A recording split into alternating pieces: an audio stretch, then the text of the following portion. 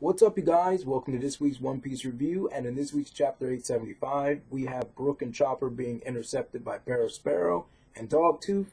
And like I said in my last video, I'm not too happy with this whole Nami and Zeus ex machina that's going on. To me, it seems like a very cheap tactic that's been pulled out of thin air. We expect Zeus, one of Big Mom's three main homies besides Prometheus and Napoleon, who's been with Big Mom the majority of her life and is created from Big Mom's very own soul, to become this sudden, somewhat traitor or turncoat for the sake of a couple of clouds that seem yummy to it. To me, it's like Kisame versus Killer Bee.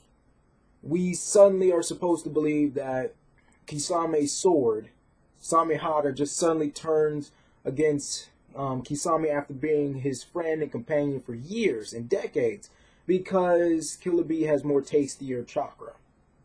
And at that point, it's just, to me, it seems really cheap, especially in One Piece. And it makes me also beg the question, if Big Mom has created these homies, is it possible for her to undo her creations and potentially get rid of certain homies? And in this crazy, hungry state that she's in, can't she just simply get rid of Zeus? To me, she just seems very lenient right now.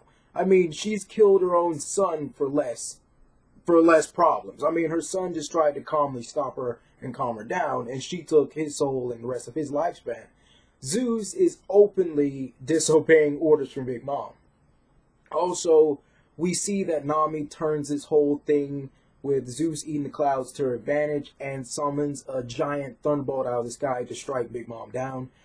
And we also see, as far as the homies are concerned, as far as Prometheus is concerned, that he's not affected by Haki, and that they're kind of superior to Logia users in that regard, that Haki doesn't actually allow you to hit their physical bodies. But as we've seen with Jinbei using water, they are still affected by or weak to certain elemental weaknesses. And I don't know, that's something interesting definitely to see, that Prometheus is immune to Haki and cannot be hit by Luffy, but at the same time easily defeated by water from Jinbei. And it makes me wonder, how exactly did Brook manage to land some blows on both of them? But also, we see that Big Mom still is somewhat unscathed from the Thunderbolt. She seems somewhat stunned and phased, but not critically injured or hurt. And we also see that Chiffon and Pudding are heading towards Sanji and them. And we see that Dogtooth is still sitting on the Thousand Sunny with Brook and Chopper.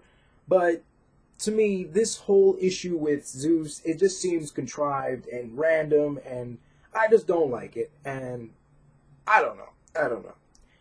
It would be really weird if Zeus just gets off scotch-free for this, because we've seen Moscato, Big Mom's her own son, killed for less. We've seen a lot of her other children scared to even lie about certain things, and Zeus is here openly fraternizing with the enemy. So I would like to see some type of reprimanding here or something. But maybe we'll see Zeus die in the next chapter. I still hope Big Mom resumes her attack against Luffy and the rest of his crew. But also at the same time, it is critical that they escape. And with Beige Capone coming to the rescue, we might have another off spot here. Forgive me if I'm sweating, it's hot in here. But this is VM. Like, comment, share, subscribe. What did you think about this chapter? Bye.